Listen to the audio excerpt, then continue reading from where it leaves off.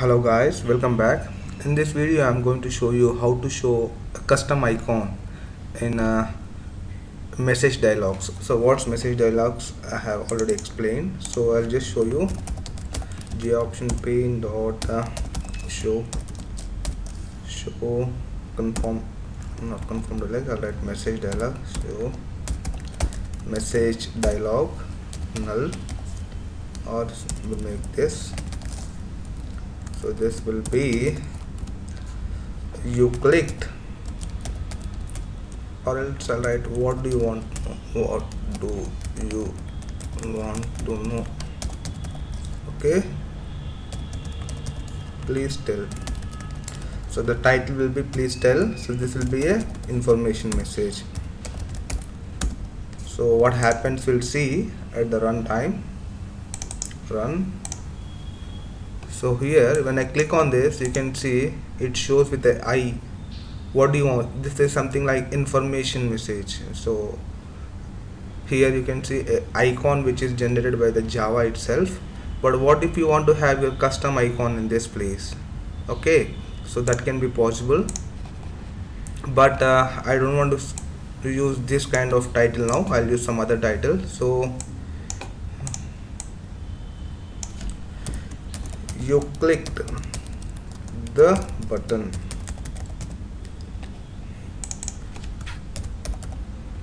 hooray, something like this. Now here, to remove your confusion how this is actually happening, you can see why I'm writing that message here and the title here and type of message here. I'll show you. This show message dialog is a constructor which have different arguments in it. So how to know that? JOptionPane.show message dialog. So here you can see there are three things which is with the for which component you are mentioning here and message.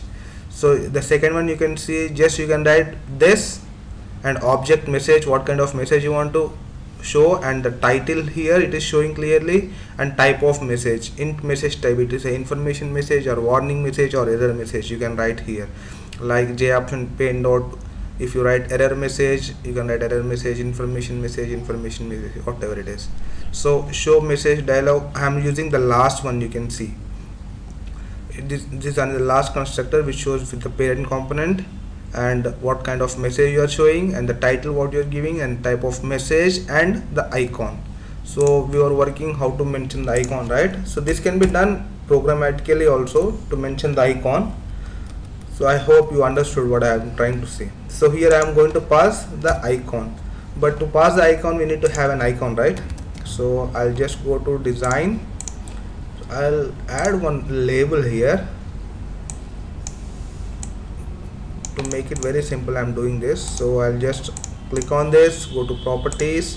So you have an icon here, just select the icon option, and in this you can see in the packages images, I have created a packages in my project images. So we have two packages here, one is YouTube Netbeans project and one is images. So I'm going to select the images and have two icons here, one is tick and one is logo. I'm going to use the tick here, so the tick has come perfectly here. Now I'll go to the source and I'll just see where I have used this image icon. So here the image icon is used.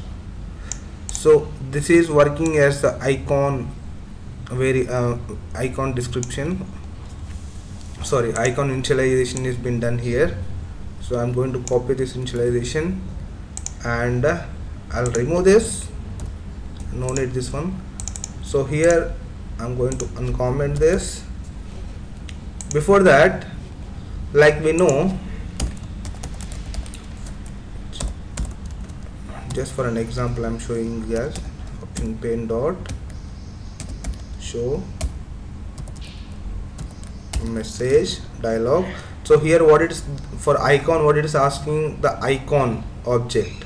So you need to initialize the icon object with the initialization what we had there for the label. So I'm just going to write icon, icon is equals to, and paste the whole thing here, what I have copied from the description. So this is requiring an import of this object, so I'm going to import. So icon has been imported successfully, and here I'm just going to pass the icon. That's it. So I'm going to run this. We'll see what happens.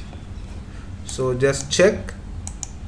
Yes, you click the button and the title has come here. Hooray. So this is how you can add your custom icons to message dialogues. So thank you guys. Thank you for watching.